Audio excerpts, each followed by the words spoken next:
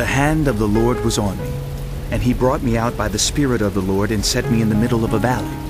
It was full of bones. He led me back and forth among them, and I saw a great many bones on the floor of the valley, bones that were very dry. He asked me, Son of man, can these bones live? I said, Sovereign Lord, you alone know. Then he said to me, Prophesy to these bones, and say to them, Dry bones, hear the word of the Lord. This is what the sovereign Lord says to these bones. I will make breath enter you, and you will come to life.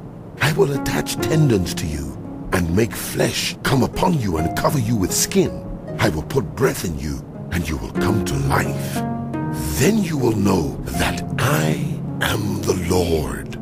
So I prophesied as I was commanded. And as I was prophesying, there was a noise, a rattling sound, and the bones came together, bone to bone. I looked, and tendons and flesh appeared on them, and skin covered them, but there was no breath in them. Then he said to me, Prophesy to the breath. Prophesy, son of man, and say to it, This is what the sovereign Lord says. Come, breath, from the four winds, and breathe into these slain, that they may live. So I prophesied as he commanded me, and breath entered them. They came to life and stood up on their feet, a vast army. Then he said to me, Son of man, these bones are the whole house of Israel. They say, Our bones are dried up, and our hope is gone. We are cut off.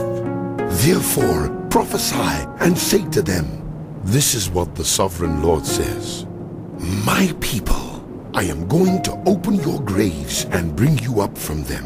I will bring you back to the land of Israel. Then you, my people, will know that I am the Lord when I open your graves and bring you up from them. I will put my spirit in you, and you will live, and I will settle you in your own land. Then you will know that I, the Lord, have spoken, and I have done it, declares the Lord. The word of the Lord came to me. Son of man, take a stick of wood and write on it, belonging to Judah and the Israelites associated with him. Then take another stick of wood and write on it, belonging to Joseph, that is, to Ephraim, and all the house of Israel associated with him. Join them together into one stick, so that they will become one in your hand. When your people ask you, Won't you tell us what you mean by this? Say to them, This is what the sovereign Lord says. I am going to take the stick of Joseph, which is in Ephraim's hand, and of the Israelite tribes associated with him, and join it to Judah's stick. I will make them into a single stick of wood, and they will become one in my hand. Hold before their eyes the sticks you have written on, and say to them, This is what the sovereign Lord says. I will take the Israelites out of the nations where they have gone. I will gather them from all around and bring them back into their own land. I will make them one nation in the land. On the mountains of Israel, there will be one king over all of them, and they will never again be two nations, or be divided into two kingdoms. They will no longer defile themselves with their idols and vile images, or with any of their offenses.